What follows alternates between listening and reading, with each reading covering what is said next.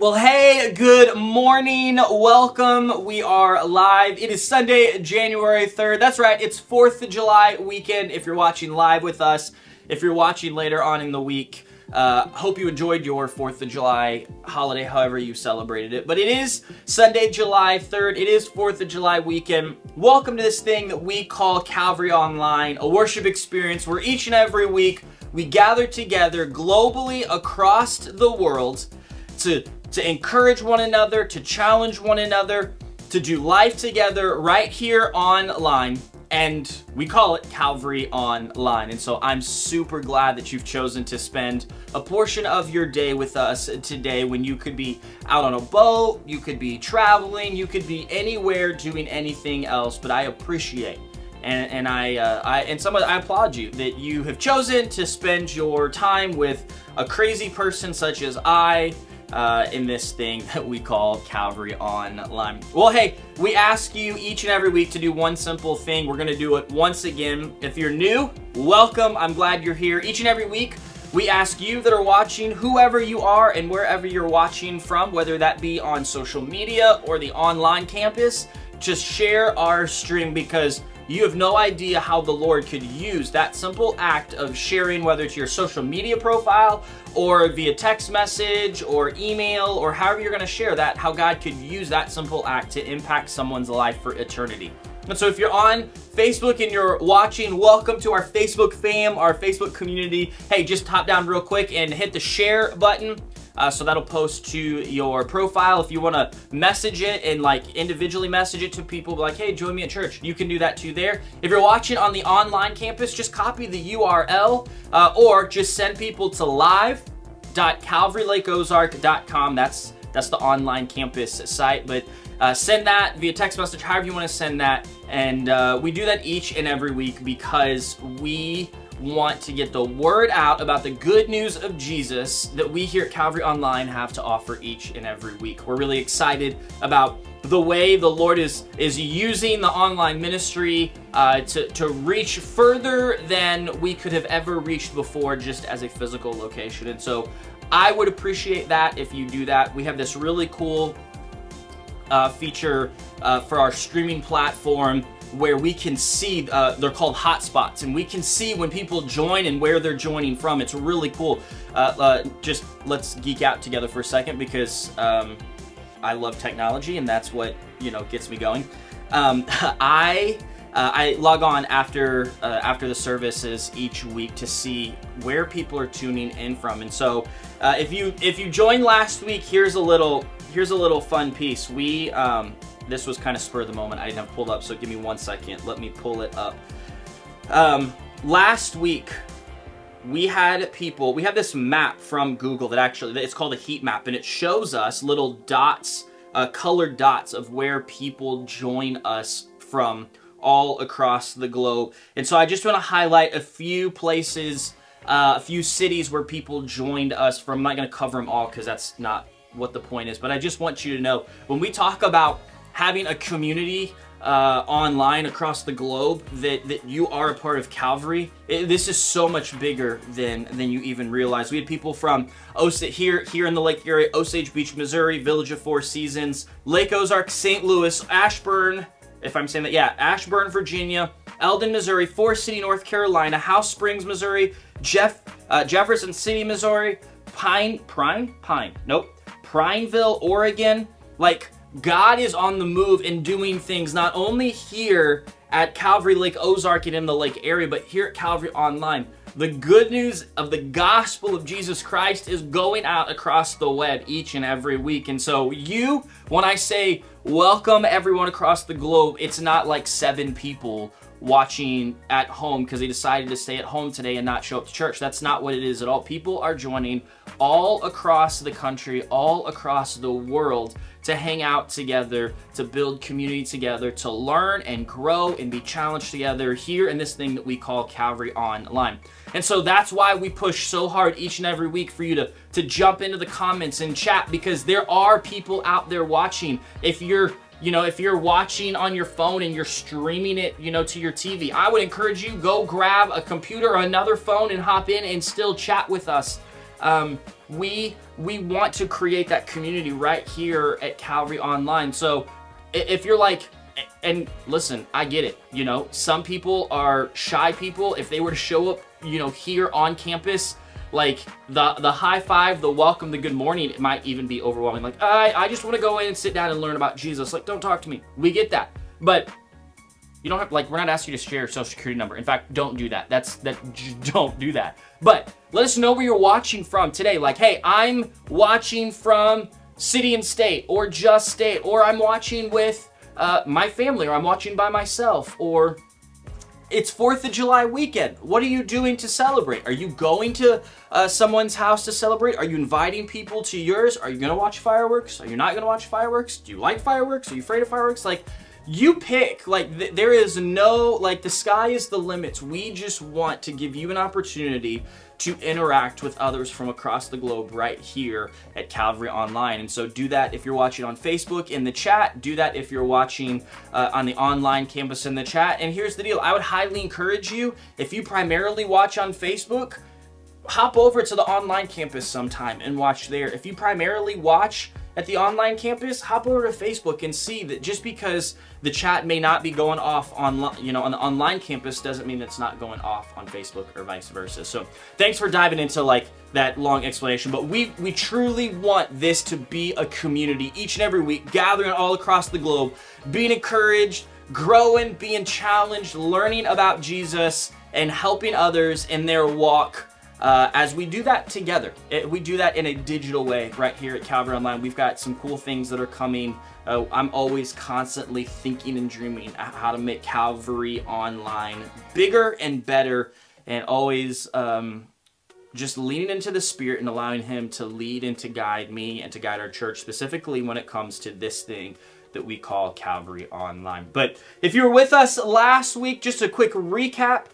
Because I know if you're like me, great. Actually, that's probably not a great thing, but life gets busy and we tend to forget. I know that's me. Even when we're in our life group sessions, I'll be, you know, our life group happens on Thursday night, and I'll be like, I don't feel like, did I hear the right sermon? Because I don't remember. So real quick, last week we covered Jesus is 6. Yep, 6. If you didn't know that, I would highly encourage you to go back and watch last week's message. We covered Jesus's 6 trials leading up to his death, which we're going to cover here today. But we covered Matthew 27, 27. No, that was today. Sorry. See, I told you. I already forgot. 27, 11 through 26. Pastor Nick titled that message "Before Pilate," and the other. Man, my brain totally just went blank. Sorry, he titled his message "Before Pilate," looking at one of the 6 trials, probably the one that we most know when it comes to Jesus's trial, death, and burial. And so we covered that last week, and today we're walking into the actual crucifixion of Jesus. And so we're going to be in Matthew chapter 27. We'll start in verse 27 and run all the way to verse 44 before we close up 27 next week. So we'll close up 27 next week. But I do just want to give a caution. I don't want to say warning. That sounds too strong. I do want to give just a little caution here this morning. Because we're covering the crucifixion, Pastor Nick is going to talk not extensively in detail, but he is going to be very specific.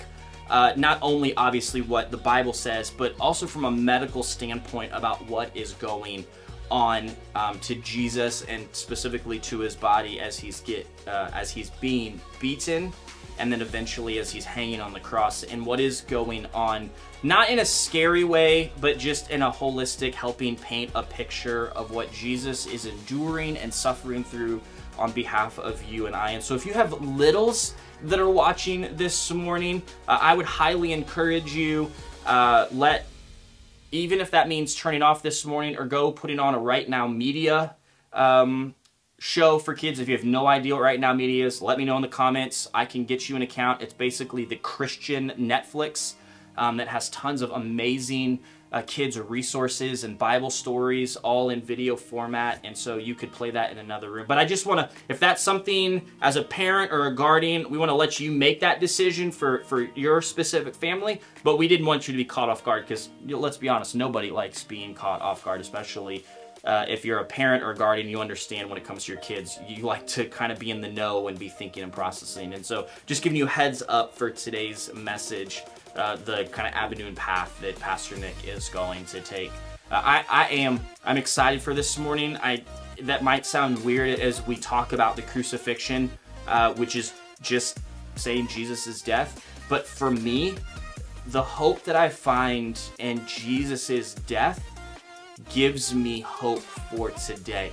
Even as I turn on the TV, which I try not to anymore, and I try to even stay away from social media as much as possible, because it just seems that when you turn those mediums on, how much vitriol and hatred, and how quickly it looks like the world is going to hell in a handbasket, how bad it looks, and it helps me. Like today for me is just gonna be another refocus on who Jesus is and what he gave up for you and for me, and how in control he is, even in the times that it doesn't seem like he's in control. And so I am excited for this morning. I'm hoping that even in what could seem like a darker message, that God would encourage us, that he would also challenge us. That's our hope and our prayer each and every week, that we would hold those things in tandem, that we never want to give just an encouraging feel-good message, and we don't ever want to just challenge over and over again without any hope. We want to hang those in tandem like Pastor Nick says, and we want to offer those together, that if you find yourself in a place where you need hope and encouragement, we want to offer that. And let's be honest, every single one of us watching today in some form, in some way, needs hope and encouragement. But at the same time, like Scripture says, we need to continue to grow and to be challenged and to be a reflection of God's goodness and who he is to those around us, to be a light in the darkness, to be a mirror for who God is. And so, trust me, I know that this past week, I can think of a few specific times that I was not a mirror for the grace, for the love, for the acceptance that Jesus offers. And so, man, I'm with you this morning. I need to be challenged. I need to have some things in my heart and in my world that the Lord needs to kind of break down and rebuild up for his kingdom and his sake, because I had built them up for Geron's kingdom and for Geron's sake. And so I want to invite you this morning that you would find hope and encouragement in the message, and that you would be willing to allow God to work in your heart, to challenge you, to encourage you to be more like him as we do this thing globally together that we call Calvary Online. I'm excited for this morning. I'm excited to take this journey with you. Before we hand it off to Andy and the team, can I just pray for you? I want to pray for you, whatever your story is, whatever you're going through, that God would encourage your heart, that he would give you hope, and that you would be challenged today as we walk through the rest of our service. So let's go before the Lord in prayer as we embark on this journey together. Father God, this morning, we are so grateful that we could join together in this medium called digital online ministry. God, I pray that even in the ways that may feel disconnected, even in the ways that may feel weird and awkward, God, that we wouldn't be afraid to press into the awkward, that we wouldn't be afraid to press into the uncomfortable. God, that this morning, for every single person watching, whether they're aware of it or not, God, that you would offer hope, that you would offer encouragement, that you would offer healing, but God, at the same time, that we would be willing to allow you to tear down the things in our life, to strategically and surgically slice out the things in our life that are sinful and not of you, that we would be challenged, that we would press into the uncomfortable, God. That this morning, whether it be through hanging out together here before we dive into worship and the reading and teaching of God's Word, whether it be through the worship, whether that it be through the message, God, whatever portion of service that you use, God, would you use this service today to encourage, to offer hope, to challenge us to be more like you. God, I pray for the rest of service. I pray for the team. I pray that you would lead them to be your hands, to be your feet, to be a vessel to communicate the message and the hope that you have to offer to everybody watching today. It's in your name we pray. Amen. Hey, right after service, I'm going to come back. I'm going to close out service, offer a few things of hope and encouragement specifically after Nick's message today. I'll see you following the message. 2, 3, 4.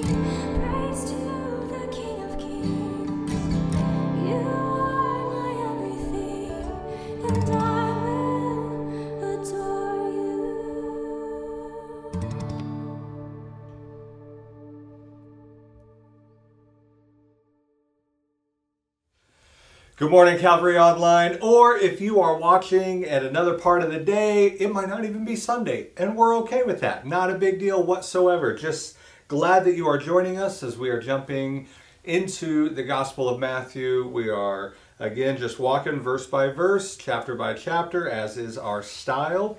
And we are in Matthew 27, and we are this Sunday, today, talking about the crucifixion, the pinnacle of our faith with the life, death, resurrection of Jesus. And so let's jump into this. Matthew 27, starting in verse 27. Then the soldiers of the governor took Jesus into the governor's headquarters, and they gathered the whole battalion before him. So this is probably like 600 men. And it's not so much a sense that they're trying to protect themselves from Jesus. They're probably protecting Jesus from this rioting crowd or whatever that's going on outside. And they stripped him and put a scarlet robe on him. Other gospels would say purple, both fit. It'd be this reddish purple type tint, which was honestly very valuable. Like those colors were of royalty, just because it was very costly to have like a reddish purple type garment. Those were a little bit more rare. So they stripped him, they put the scarlet robe on him, and they twisted together a crown of thorns. They put it on his head and put a reed in his right hand, and kneeling before him, they mocked him, saying, "Hail, King of the Jews!" And they spit on him, and they took the reed and struck him on the head. And when they had mocked him, they stripped him of the robe and put his own clothes on him, and they led him away to crucify him. And so if you remember clear back, I think it's in 26, I'm going to turn the page just so I make sure. Yeah, at the end of 26, when Jesus is arrested by the chief priest and the religious elite, they strike him and they spit on him, and they're saying, "Hey, prophesy to us, you Christ, who is that struck you?" And so you had the Jews mocking him and beating him, and now you have the Romans doing the exact same thing, but for different reasons. The Jews beat him and mocked him because they didn't believe he was the Messiah, and then here are the Romans because he's not king or king of the Jews. And so, same treatment, two different people, two different reasons. Verse 32. And as they went out, they found a man of Cyrene, Simon by name. So this is a guy named Simon. He's from North Africa. And so he is traveled into Jerusalem, obviously, for Passover. He's going to be celebrating Passover. It was a pilgrimage type of feast, and so there were Jews from all over. So a very eclectic group of people that would probably have witnessed everything that happened with Jesus and the crucifixion, the resurrection. There would have been just an influx of population there. And so as they're walking Jesus to Golgotha, the Calvary, the place where they're going to crucify him, he becomes very exhausted, cannot carry his cross, and so to keep schedule, keep on time, they grab a guy out of the crowd and force him to carry the cross. And yeah, at this point, most likely Jesus is just carrying the crossbeam that his arms would have been, his hands would have been nailed to. You know, the vertical pole probably honestly stayed there. They would just nail him to that and then hoist him up. And you know, sometimes the movies depict it differently, and most likely that's how that was going down. So he's just carrying the crossbar, which the whole cross itself could be up to 300 pounds. And so after you've been scourged and beaten, and he's exhausted, the emotional, psychological burden that he's carrying in this, like his body's just wearing out at this point. And so they compelled this man to carry his cross. And when they came to a place called Golgotha, which means place of the skull, which in Latin is where we get the word Calvary from. That's where we, so we are a Calvary chapel. Calvary means, in Latin, Golgotha, the place of the skull. And so I was joking with the staff even earlier. I was like, what if we got just real biblical about our name, and instead of saying Calvary, which is Latin, let's, our church would be called Golgotha, Lake Ozark. Place of the skull, Lake Ozark. Calvary, Lake Ozark. So, I don't know. Maybe we get like a little flag with a skull and crossbones. No, those are pirates. Never mind. 34. Then they offered him wine to drink mixed with gall, but when he tasted it, he would not drink it. And so gall is something that they would it came from a liver of the animal, and it was kind of a narcotic type numbing agent, not just physically with pain, but even for your mind. So they're when somebody was going to be facing this, they would give them a high dose of this narcotic type drink just to ease them, not just physically, but also emotionally, psychologically from it. So if they're pretty much high as a kite, they're not understanding the full weight of what's going on, to make this process a little bit easier. But so they offer it to him to drink, but Jesus won't drink it. He wants to approach the cross, approach this crucifixion in full awareness, full understanding of mind. And so verse 35, and so when they had crucified him, they divided his garments among them by casting lots, and they sat down and kept watch over him. And so that fulfills Psalm 22:18, that the prophecy talks about how it's a messianic psalm. So you can go back and read Psalm 22. It's pointing to Jesus, pointing to the cross, and it specifically talks about that they're going to cast lots for his clothes. There's actually a lot in that psalm pointing to the cross. And so, and I love in verse 35, Matthew just said, and then they crucified him. And what's hard is we in our normal everyday life don't have an understanding of what that means. But for someone in this culture, someone in this time period and living in or near Jerusalem, specifically in the Roman Empire, they absolutely knew that. Like, Matthew didn't need to put extra details with it, because everybody had a common knowledge of what a Roman crucifixion was. And Rome didn't invent crucifixion. It was actually the Persians. And they crucified people up on a cross type thing because it was in a way that they honored the god of the earth. They didn't want these dead bodies defiling the earth, because that were the different gods of Persia. And so it's something that Rome took from Persia, but even though they didn't invent it, they perfected it. And a crucifixion wasn't meant to be a really fast death, kind of like what, in a sense, of capital punishment that we have today with lethal injection. That is a very quick process with medications that will, stop the heart and different things like that. Crucifixion was meant to be a very slow, drawn out, excruciating, painful, like they wanted your life to just slowly fade from your body. Like, they did not want this to be a quick process. They wanted to bring as much agony, humiliation, pain, suffering as possible. And so they didn't invent it, but they definitely perfected it. And so they sit down, they're watching over Jesus. That was their role. There was usually about a squad of like 4 men, and they were the ones that would carry out a crucifixion. And if they did not succeed, if crowds came up and wanted to take the body down or take the person down before they passed away or whatever, they would be killed. So some people have that, you might hear that theory that it's called the swoon theory, that Jesus just passed out on the cross, and then when Joseph of Arimathea took him down, the disciples later revived him, and that's how he resurrected and came back from the dead. That absolutely has no weight whatsoever in the culture, because if a Roman soldier did not carry out his orders, he would be killed. Rome was very gnarly like that. They had no heart whatsoever. You followed orders, or we'll kill you and find somebody that can. And so they're watching over them to make sure that their job's going to get done. And over his head they put a charge against him, which read, "This is Jesus, King of the Jews." Very normal. That would have been with anybody, not with just Jesus. Then 2 robbers were crucified with him, one on his right, one on his left. And those who passed by derided him, wagging their heads, saying, "You who would destroy the temple and rebuild it in 3 days, save yourself.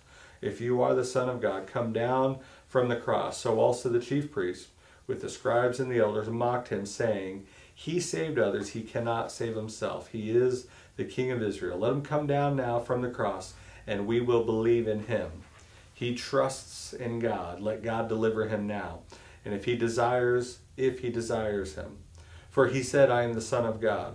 And the robbers who were crucified with him also reviled him in the same way. And so we have this scene, Jesus going from the trial with Pilate, finally given the order to be executed. They walk him, which kind of infamously is called the Via Dolorosa. It's the path that Jesus walked to be crucified. On the way, he can't carry his cross anymore, so they grab this guy out of the crowd, Simon of Cyrene, which is kind of fun because if you look at Mark 15, verse 21, and if you look at Romans 16:13, there's mentioning of his sons. So in Mark, he says, oh, this is Simon the Cyrene, you know, his sons are Alexander and Rufus.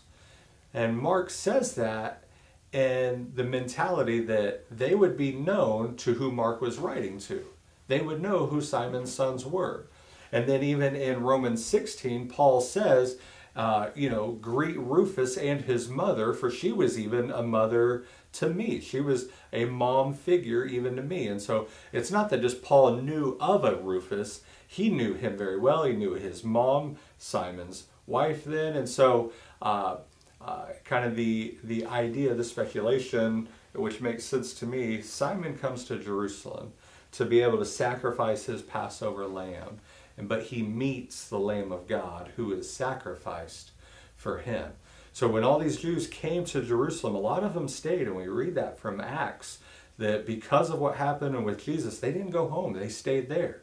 And that's why other ones were giving their possessions in their house and nobody had need, because they had all these out-of-towners that didn't want to go home because of everything that was going on with Jesus. And I believe Simon, the man of Cyrene from North Africa, was one of these guys who later, maybe at this point or very shortly afterwards, became a believer.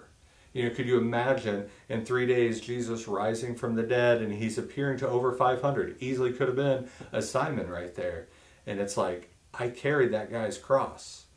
Like I took him and the cross all the way there, and I saw him, and he died and now appeared, or he heard stories of like or reports that Jesus rose from the dead and leaned into that. But at some point he becomes a believer, and we see that his sons are a part of the church, and actually fairly well known within the early church.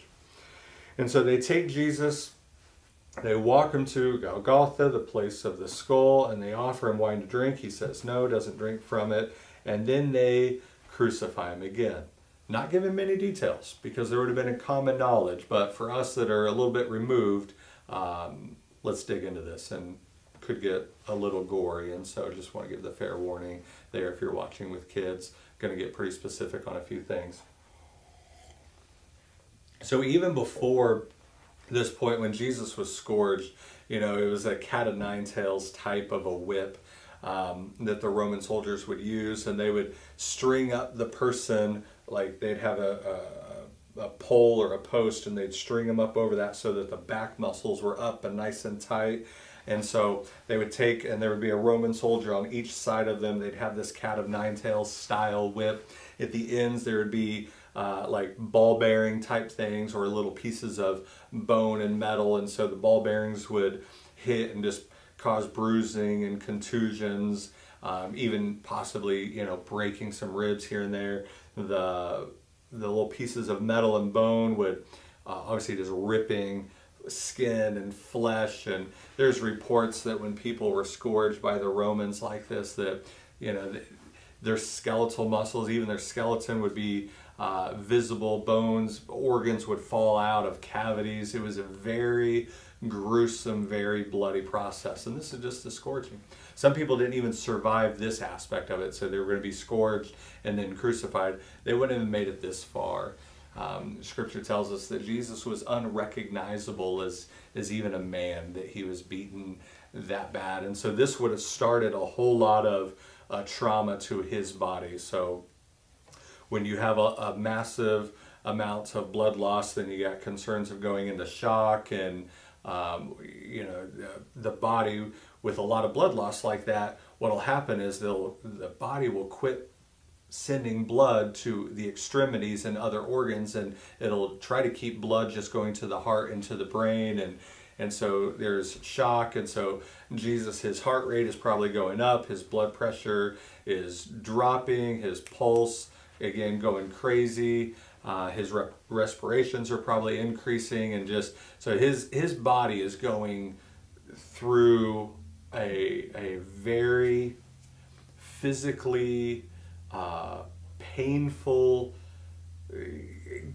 It's even kind of hard to describe it, and that's actually, you know, one of the questions. How bad is crucifixion? Well, case in point, our English word of excruciating comes from the Roman word out of the cross.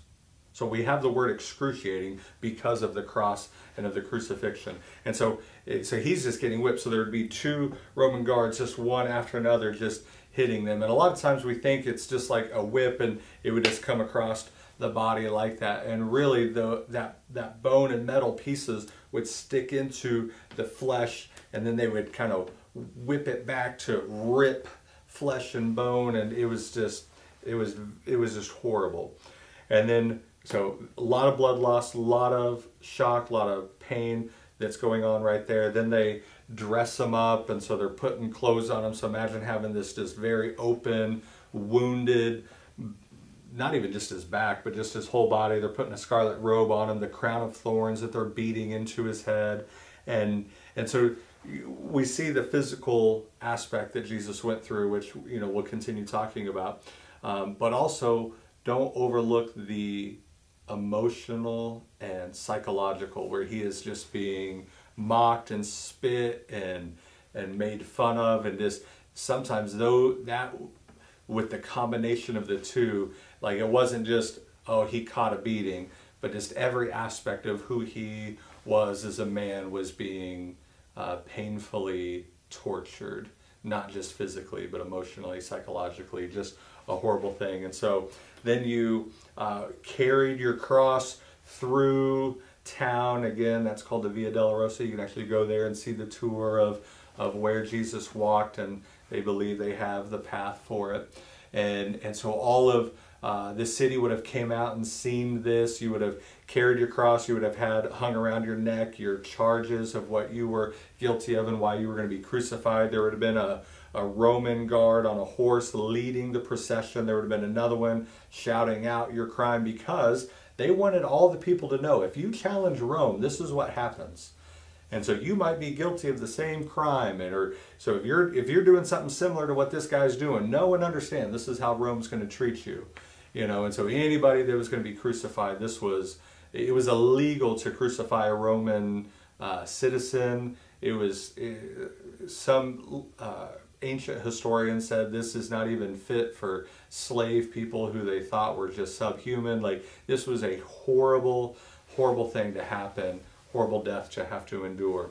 And so then you walk and you just have all these crowds watching you, and honestly, you might have recognized a few people. I mean, obviously Jesus spent a lot of time in Jerusalem, and this is the same Jesus that was teaching in the temple, the same Jesus that was doing miracles and just walking around and being with people and going to weddings and feasts, and now he's walking bloodied, beaten, on his way to be crucified. So once they would get there, they would nail your hands into the crossbar, and a lot of people think it's here. Even sign language for Jesus is that, but really they put the nail here between your two arm bones, and there's a couple nerves that are running through there, and so just the excruciating pain every time you had to move on the cross would just send bolts of just pain through your whole body. It was very common for the person's hands to kind of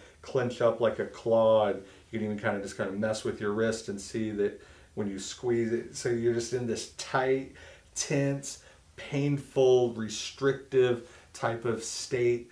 So they would nail you there. Then they would line up your feet and do the same thing. There's a couple bones that they'd want to go right between. There were some nerves that would just cause, again, excruciating pain, because when you were on the cross, you would have to pull up to be able to breathe. Your body weight would cause you to suffocate on your own body weight, and so like asphyxiation. And so you would have to pull your body up. Well, every time you pulled up, you know, those nails would rub on the inside of your arms, again shooting pain through your arms and legs from those pierce sites. And then your back's already tore up, right? And so you're rubbing up against this wooden cross that's just causing more pain to your back. You're digging your heel into the side of it. There's reports that people would dig their heel till clear to the bone from it. And then the other reports of how there would just be caked with dirt and insects, and there's reports how bodies would hang on crosses for days, that birds would come and eat hanging flesh off of victims, that they weren't even dead yet, that they're getting picked and prodded by wild animals, and even after you died they would just leave you up there for the wild beast to eat you. They didn't care. And so this is excruciating, and so you would just pull yourself up. You're trying to catch a little bit of a breath before you'd sink back down, and that's how they do it. And they would just slowly let your energy fade and let it be a muscle cramps that were going on, and slowly you wouldn't be able to pick yourself up to get more and more oxygen to your body, and you would just slowly suffocate on your own body weight. And that's how you died on the cross. And if there was any doubt, to make sure that you were dead, they always would deliver a death blow. The guys on the cross next to Jesus, we understand, they broke their legs with Jesus. They did a spear to his side. Sometimes they would just do like a death blow, like they'd crush your skull, or they some reports that they would light you on fire. And so just a horrible, horrible death. Again, that's where we get our word excruciating from. One commentator wrote this, and I thought this was a really great quote. "Consider how heinous sin must be in the sight of God when it requires such a sacrifice." And so when we see what Jesus went through physically, when we see what he went through emotionally, psychologically, when we see what he went through spiritually, which we'll talk a little bit next time as we continue in Matthew 27, when we consider that he went through all of that because of the sin of the world, how heinous sin must be in the sight of God if that kind of sacrifice was needed. And so he's on the cross, then people are walking by and they're seeing him, they're hurling insults at him. I mean, even the guys on the cross next to him at some points are doing the exact same thing. But listen to what they say. Verse 40, "You would destroy the temple, rebuild it in 3 days, save yourself. If you are the Son of God, come down from the cross." Again, they're mocking him. He saved others, but he can't save himself. He is the King of Israel. Let him come down from the cross, and we will believe him. The fact that Jesus stayed on the cross proved that he was the Son of God, proved his divine sonship. Because if Jesus saved himself, then nobody else could be saved. So when it says, you saved others, but you can't save yourself, that's exactly right. I don't think they understood the weight of what they were saying and mocking Jesus. Yes, to save others, he cannot save himself. And if he does save himself, then there is no hope of salvation, because nobody else can remedy the sin problem that we have. And so they're mocking him, but I don't think they even understand the fullness of the truth of it. And one of the things they say is, "Oh, let him come down from the cross, then we will believe in him." What they don't understand is in 3 days he's going to rise and walk out of the grave, and they still won't believe in him. So they're even mocking in that. They truly didn't mean it. If Jesus really came down from the cross, they weren't going to believe him, because he's going to come up from the grave, and they still don't. He's still rejected from that. And it says, he trusts in God, let him deliver him now. And that's the thing is, again, it's not God's timing. That is not when God is going to deliver Jesus. He's going to deliver him in 3 days when he walks out of the tomb, but not at the cross. Not at the cross. And he does trust in God. He completely surrenders to his will, to we even go back to the garden when he's praying, he says, "Not my will be done, but your will be done." So he does trust in God. So they're saying very truthful statements, but they are mocking in what he does. And so Jesus, able to save himself, but doesn't. Why? Because he knows the Father's plan, that his sacrifice is what is needed to save the world. And if you go back to Matthew 20, verse 28, said that Jesus said, "I didn't come to save his life, but to give his life as a ransom for sinners." Jesus knew this was always the plan. Some critical scholars look and say, oh, Jesus was just trying to be a religious leader, kind of a cult leader, and because there was too much of an uprising against Rome, that's why he was killed. No, the cross wasn't a reactionary thing in Jesus' life. This isn't something that just accidentally happened and wasn't a part of the plan.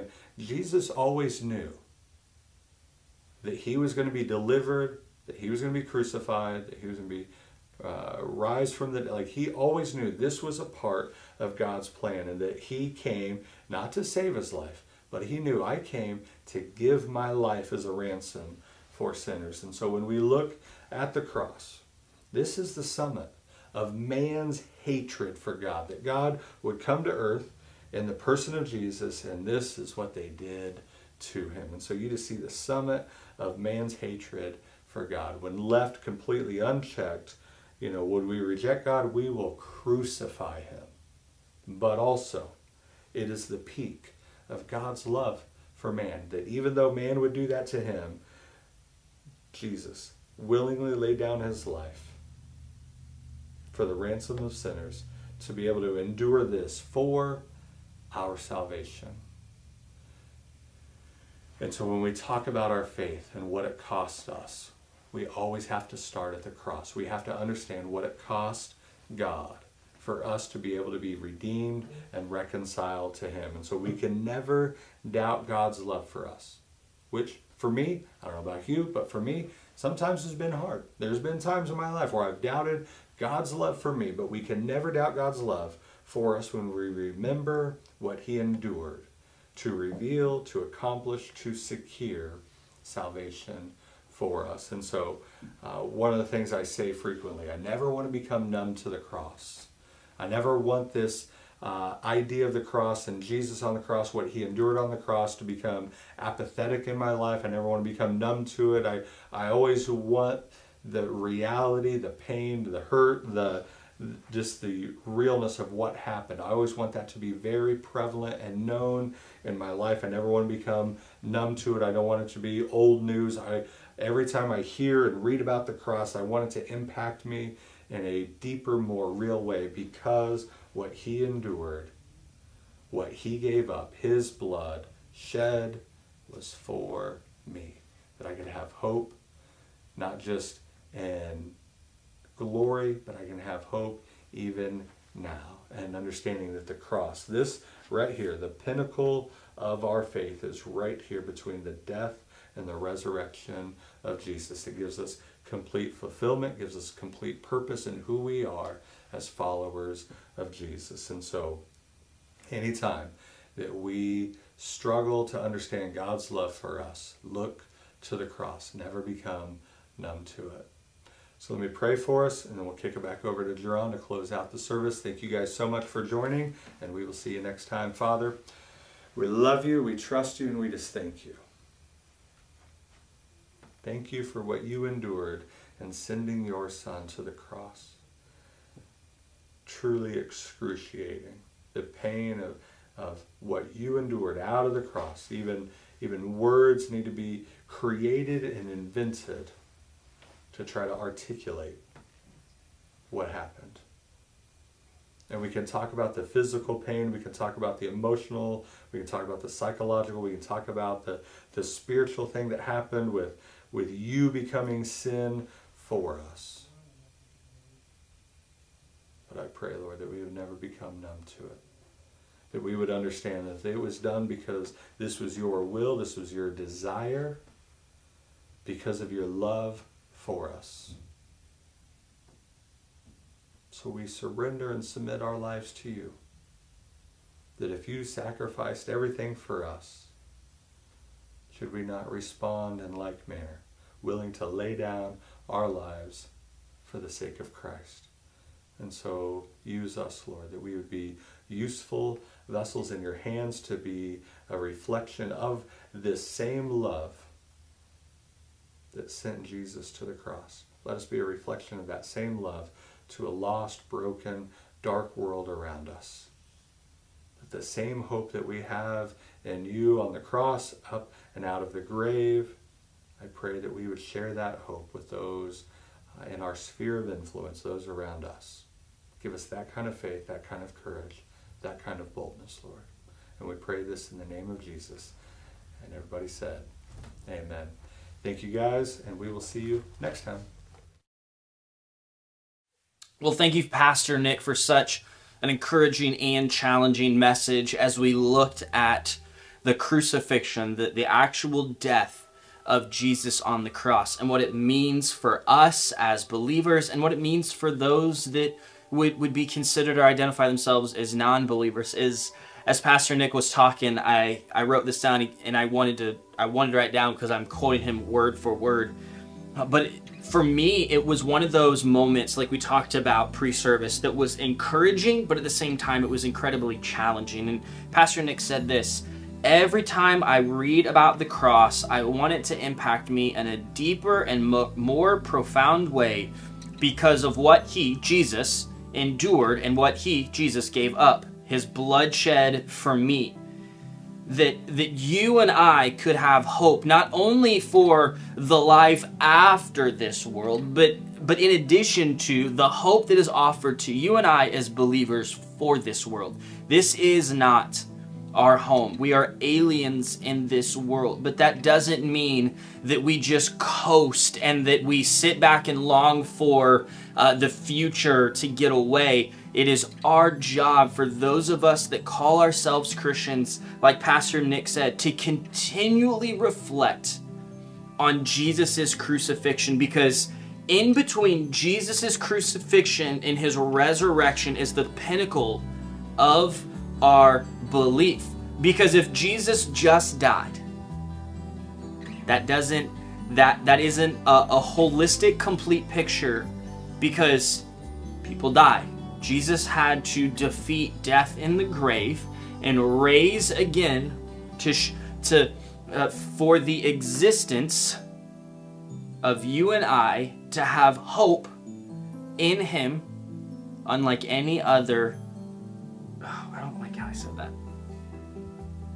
Let's redo that.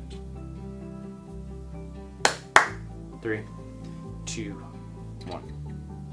Well, thank you guys for sticking around and hanging to the end. Thank you so much, Pastor Nick, for a challenging and encouraging message as we look at the last moments of Jesus's life into his actual death. As Pastor Nick was talking, I wrote down something that he said. I just had to I kept going back. Like, hold on, wait a sec.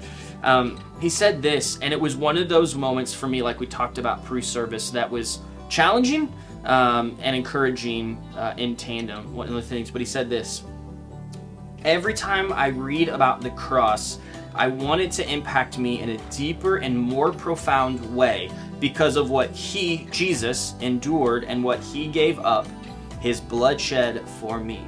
That you and I, in the act of submission, of laying down his life, Jesus chose not to call all of heaven's angels and armies down to prove how in control he is. He voluntarily laid down his life for you and I, that his blood shed and his eventual resurrection, which we'll look at soon, and his resurrection would be the payment and the success story for you and for me, that as sinners we would have the hope that we would be offered this free gift of salvation, that we would be offered something that we so don't deserve, but that God wants us to have, and all he asks of us is to in submission lay down our own lives, not physically, but spiritually, to lay them at his feet and say, God, you are in control. I invite you into my life. And so this morning, man, if you've never made that decision for Jesus, it's not a prayer that saves you. It's not even necessarily the decision that saves you. It's the act of submitting your life to the Lord, moving yourself out of the driver's seat and moving into the passenger seat, saying, God, I submit my life to you. I give all authority and control over to you. If you've never made that decision, man, what a great day as we talk about and we celebrate and we think about and we wrestle with what Jesus' death was actually like, both from a scriptural point of view, but also, as Pastor Nick talked about, the medical point of view, that Jesus chose to lay down his life so that you and I might find hope and encouragement in the gospel of Jesus Christ. That is the good news for you and for me, that would give us hope, not for beyond the grave, but also while we're waiting for beyond the grave, for the time that you turn on the news, for the time that you scroll through social media, for the situation that you may be facing right now, that this isn't a one and done thing. This is a continual, every moment of every day, submitting to the authority of God. If you've never made that decision, I want to invite you this morning to place your hope, to place your faith and your confidence in the Lord Jesus. It's not a prayer that saves you, and here in a moment to wrap up service, we'll pray, but you making that decision to hand over the keys of your life, I'm telling you, it's not going to fix. Let me be very clear. This isn't I'm going to give God control and my finances are going to fix themselves, my relationships are going to fix themselves, and anything and everything that's going wrong in my life is going to fix itself. I want to be very clear about that. That is not the gospel of Jesus. That's not what being a Christian means. It means that life is going to happen. It means that hard things are absolutely going to continue to happen in your life.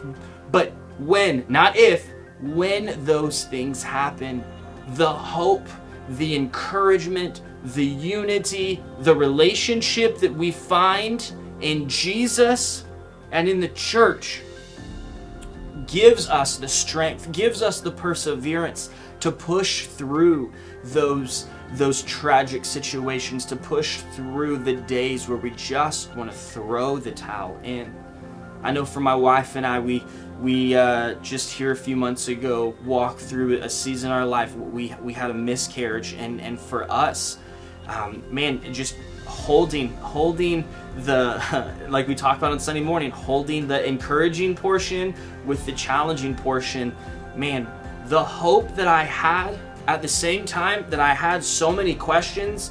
I know God's good. I know that He's faithful. I know that He's in control. But in my finite mind, in my selfish, fleshy, personal mind, trying to wrap my head around it, and the way that we experience the love and the grace of Jesus in that time in our life, through simple text messages, through people just wanting to live life with us and be there for us and not try to fix it.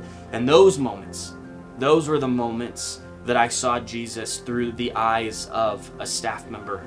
That I saw Jesus in a frozen meal. And I know it sounds weird, but it's what we're called to do as Christians, is to reflect what Jesus has done for us. That you and I, listen, I'm not on this screen. I'm not a pastor because my life is all together. I can tell you right now, last week, 3 very specific times, without even trying to think about it, that I allowed my flesh, that I allowed my sinful nature, that I allowed my selfishness to regain control in my life, when it should have been, hey, completely Lord-led and Lord-given. I just said, no, scoot over, like it's my turn to drive.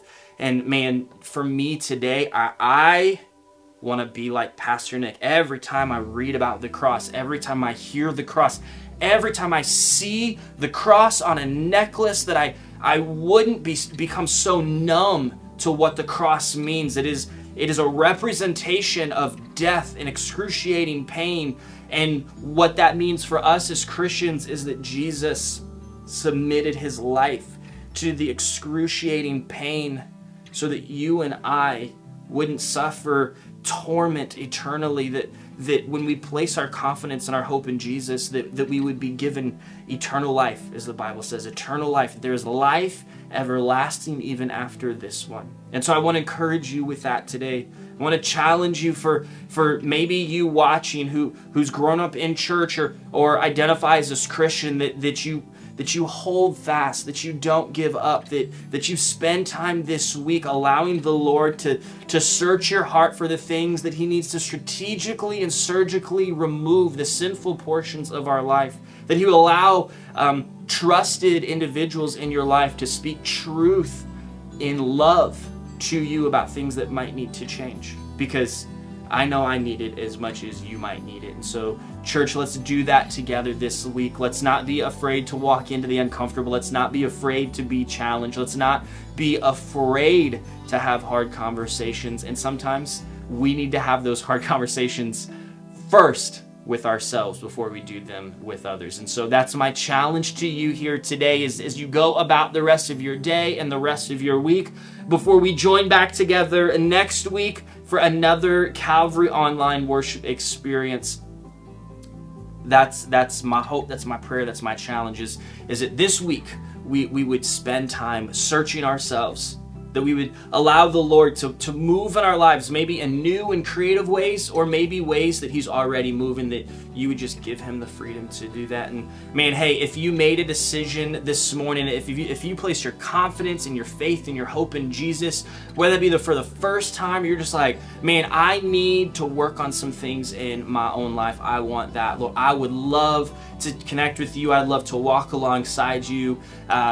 Just shoot you a few text message or an email or a phone call, and I'd love to hear your story. Don't be afraid to reach out.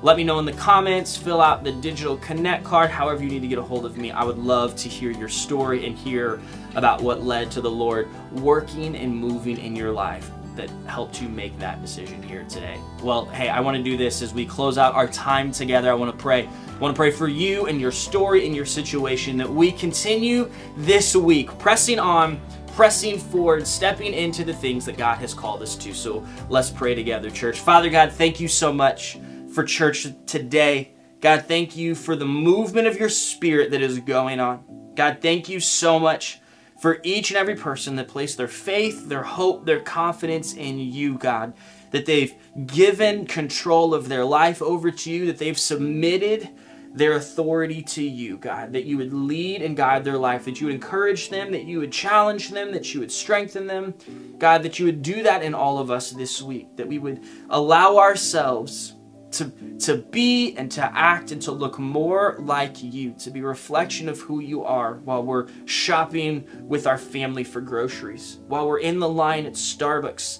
God, wherever we find ourselves this week, without uttering a single word, would people see and know that there's something different about us? And would you give us opportunities to share that love, to share the gospel with people this week? Lord, we're so grateful that you woke us up, that you gave us life and breath today.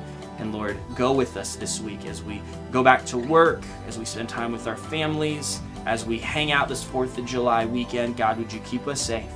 Would you allow us to rest in your goodness? Would you allow us to rest in who you are? God, it's in your name we pray. Amen. Well, hey, Calvary Online, love you. Have a great week. We'll see you back here next week for another worship experience. But until then, go live life for Jesus. See you guys.